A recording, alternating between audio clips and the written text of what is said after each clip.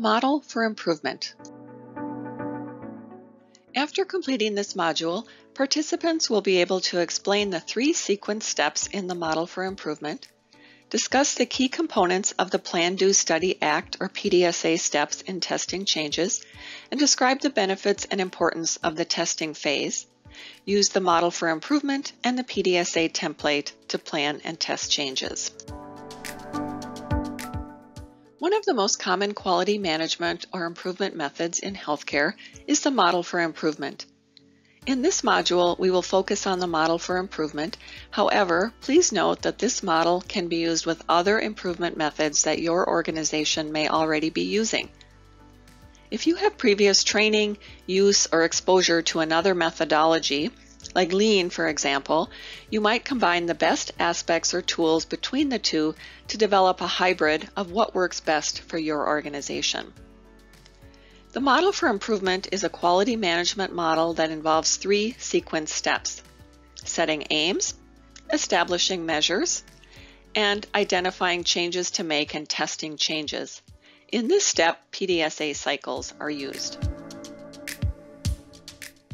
The model for improvement has roots in the Plan, Do, Study, Act cycle, originally conceived of by Walter Shewhart and later advanced by W. Edwards Deming. Deming focused on cornerstones of the science of improvement, including appreciation of a system, knowledge of variation, the human side of change, and the theory of knowledge and psychology. Pushed by Deming's work, the Associates in Process Improvement, or API consultants, developed the model for improvement in the late 1980s and early 1990s.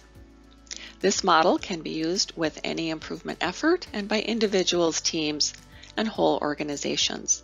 Let's review the model. The first question is, what are we trying to accomplish? Here, the aim is articulated. Often this is a bold aim to improve an aspect of health or healthcare. Setting goals helps to provide a vision for the team. It provides motivation, helps to guide focus, trigger new behaviors, and sustain momentum. Consider using the SMARTY goal format. SMARTY stands for specific, measurable, achievable, relevant, time-bound, inclusive, and equitable. We'll talk more about SMARTY goals. The second question is, how will we know that change is an improvement? Here you describe the measure you will use to understand if the changes you make are resulting in an improvement. The third question is, what change can we make that will result in an improvement? In other words, what interventions will be implemented? Once interventions or changes are identified, then a series of Plan, Do, Study, Act, or PDSA cycles are implemented to test the changes.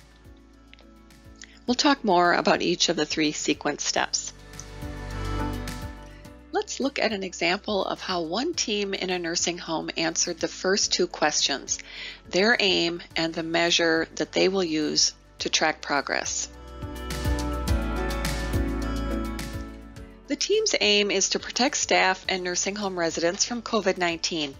The aim is to increase the number of staff that are up to date on their COVID vaccines from 5% in June of 2023 to 23% in September of 2023. The measure they will use is staff that are up to date on their COVID vaccines as reported in NHSN and publicly reported on Nursing Home Compare. Up to date is defined as the staff members receiving the primary vaccine series and an updated bivalent booster. Now let's look at the third question. What changes can we make that will result in an improvement? Before answering the third question of the model for improvement, the team should understand the processes currently in place, how they are working, what barriers exist, and then identify opportunities for improvement. Process mapping is a helpful tool to aid in understanding the processes currently in place and where there are opportunities for improvement. When using process mapping, you can learn what facilitates the current process and where the current process isn't working well for team members, where there are breakdowns, workarounds, or where variation occurs, and where there is duplication or unnecessary steps. Instructions for how to create a process map are provided in the process mapping module. Once the team identifies and analyzes opportunities for improvements, they then decide what to change in the process and/or what system changes are needed. The key is to make changes that clearly address why problems or breakdowns are occurring. Putting fixes in place that don't address reasons for current breakdowns or problems will not result in sustained improvement. How do you decide what changes to make? Review the best available evidence for what works, work with internal subject matter experts, and learn what has worked at other organizations. Key changes are then tested using PDSA or Plan, Do, Study, Act cycles. As you decide what changes will result in an improvement, and as you strive for health equity, ask, how do we include and amplify those most impacted by this issue? Who is driving this process of change and who is sidelined? How are our efforts impacting change in just and accountable ways? Discussing these questions as a team will help you to better understand who is impacted by the issue at hand and if there are significant differences in access, quality, or outcomes of healthcare between different groups of people. You will want to identify and include representatives of those who are impacted so that you can plan changes or interventions that address barriers, are workable and sustainable. In other words, as you plan and implement changes to solve problems, work with the people most affected, nothing about them without them. We mentioned the SMARTY goal format to help you answer the first question and articulate your aim. Here is the SMARTY goal formula. S stands for specific, a clear statement of what is to be accomplished so that it is unambiguous. M stands for measurable and can include the measure that will be used, the current data available for that measure, and the specific increase or decrease desired in the measure. A stands for attainable, which asks if the goal is possible based on evidence or best practice. It is important not to make the goal too low so that it's not challenging or too high so that it is unreasonable for the team to accomplish. R stands for relevant, meaning that it addresses an important problem in the organization. T stands for time-bound, which means there is a target date set for achieving the goal. I stands for inclusive, asking who is impacted and involved. And finally, E stands for equitable. How will this work address inequities? Once you have clarified what you want to accomplish, how you will know change is an improvement, and what change you want to make, you are ready to test your changes. Testing of changes is done in Plan, Do, Study, Act, or PDSA cycles. Resist the urge to skip testing of changes.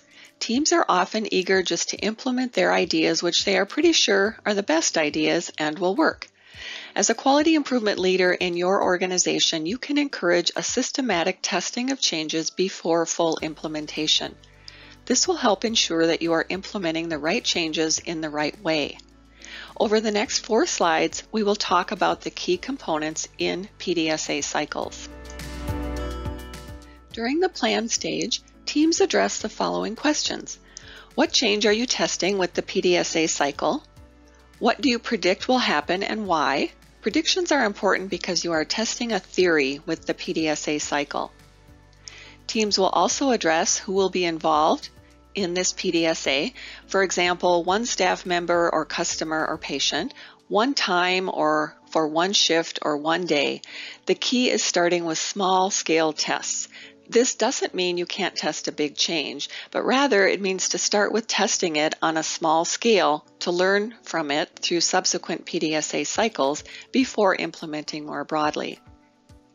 Teams will plan when and where the change will be tested, how long the change will take to implement, what resources will be needed, and what data will be need to be collected to help understand if the change was implemented as intended and how it worked. Did it have the intended impact? And were there any concerns or barriers with implementing the change? The team then carries out the test as planned, collecting data and noting observations and findings. Again, typically changes are tested on a small scale to help build sequential knowledge. The team then studies and analyzes the data and determines if the changes resulted in the predicted outcome. The team notes any lessons learned, unintended consequences, surprises, successes, or failures, and summarizes what was learned. All this information will guide team decision-making about the tested change. The ACT stage involves the team deciding to adapt, adopt, or abandon the tested change. The team might modify any aspects of the change and repeat the PDSA cycle. They might adopt the change and consider broadening the scope of the test with more people and departments or additional shifts. Or the team may choose to abandon the tested change and plan a new test of change that may be more beneficial in working towards the goal. To be considered a PDSA cycle, the test must be planned and attempted, data must be collected and analyzed, and action is taken based on what was learned. Again, it is important to note that PDSA cycles can test a big, impactful change.